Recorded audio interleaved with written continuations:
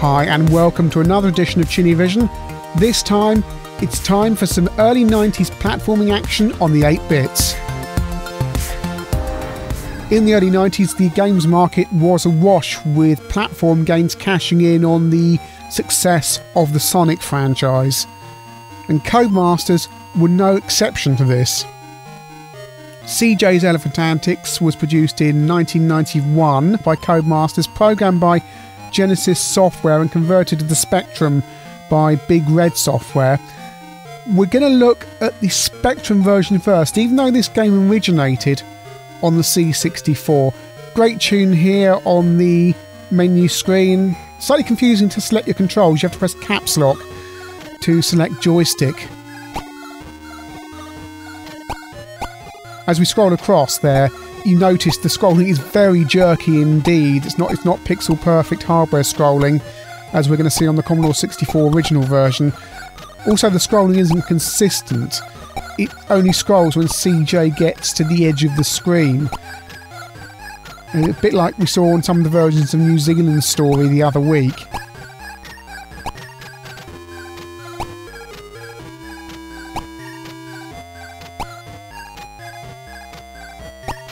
A lot of jumping around. You are CJ and you've been captured to be put into a zoo in England from your home in Africa. But you've jumped out of the plane using your umbrella somewhere over France, and they're going to make your way back to Africa. You've got an unlimited amount of peanuts that you can fire with your trunk, and you can also pick up bombs that you can drop. As you can see, I'm here trying to use the bombs tactically to, there we go, just to drop down onto that baddie there, and you have to do quite a lot of that.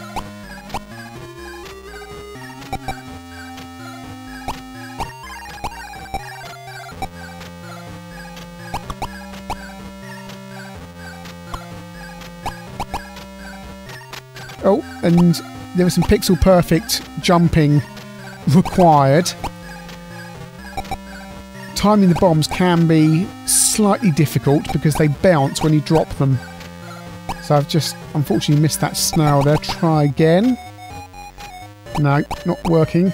Come on, it's got to work this time. Oh no. Come on, got to get this right. There we go. And there's quite a lot of that in the game.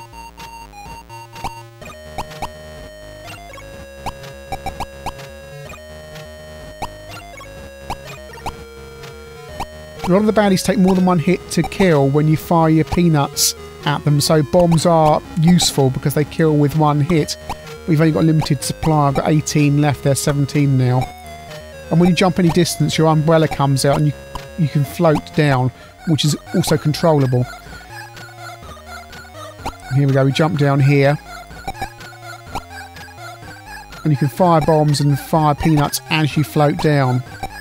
Try and kill that thundercloud. If I launch a bomb, oh, he's hit me. If I fire a bomb into him, yeah, there we go. I can kill him.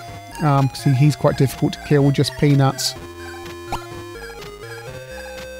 As you'll have noticed, there is a considerable amount of colour clash in this game. It's okay when you're against this blue background here, and you've got the white sprite. When you start getting against the other colours, CJ blends in, which can be a little bit difficult. I had this game on my +3 and I played it on an RF connection on a normal TV back when I had this, and it was quite difficult to see where you were at some stage. This is the big end of level baddie on level 1. Now I know how to defeat him. It's just jump behind him and fire a load of bombs into him, and there we go. Got the map from next level and we're off to Switzerland. I probably should be showing the Commodore 64 version first, but this is the version I'm most familiar with, having had this, and I'm going to be interested to see what the Commodore 64 version looks like compared to the Spectrum here. And you've got major colour clash going on here. There's so much going on. CJ's 3 different colours at once there when I'm against the tree trunk there, and the leaves and the blue background.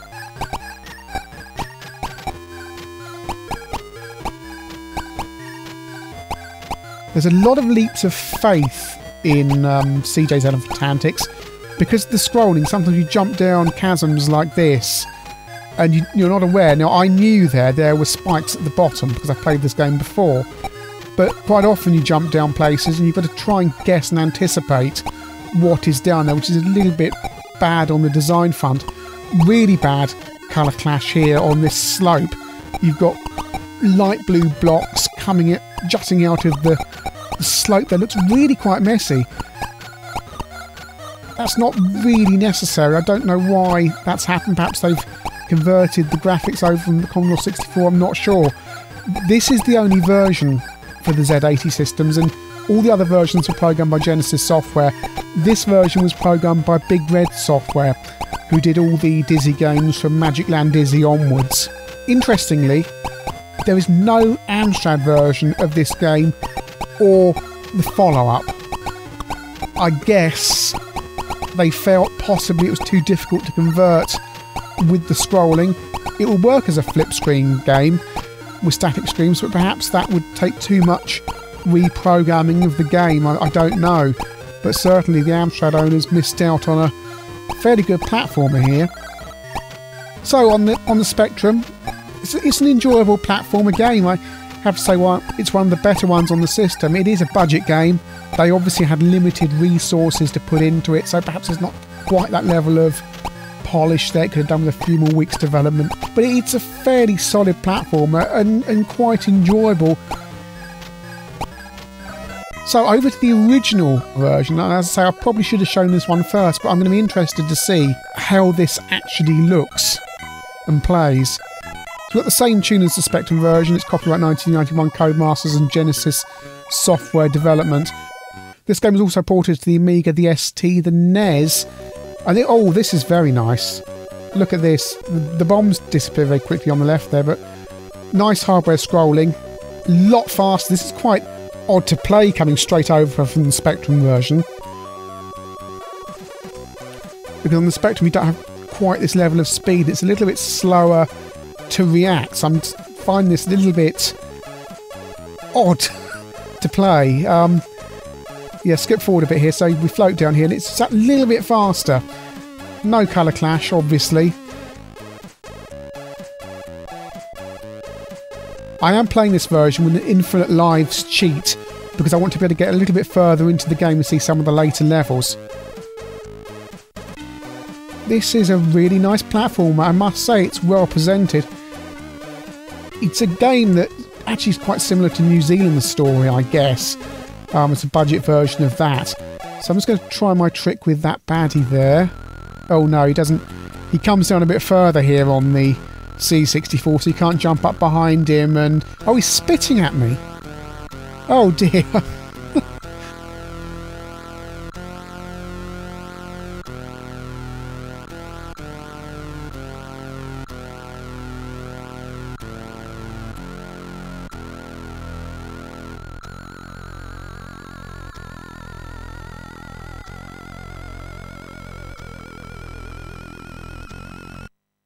Oh, bonus level, what's this?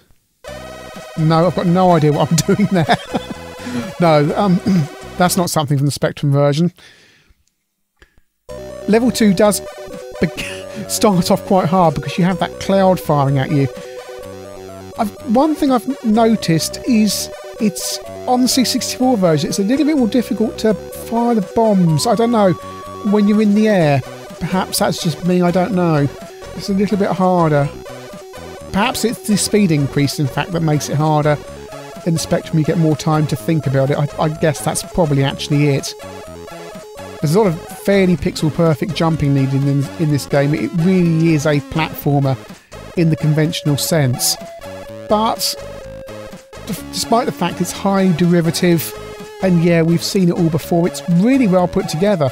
And for this would have been $3.99. You know, it's a really good game. There's 4 levels and we're on to level 3 now, which is Egypt. You see the Sphinx in the background. They're really nice graphics. Reminds me of Bomb Jack, actually. The levels are really big. Yes, there is a lot of jumping around. It's really good value for money.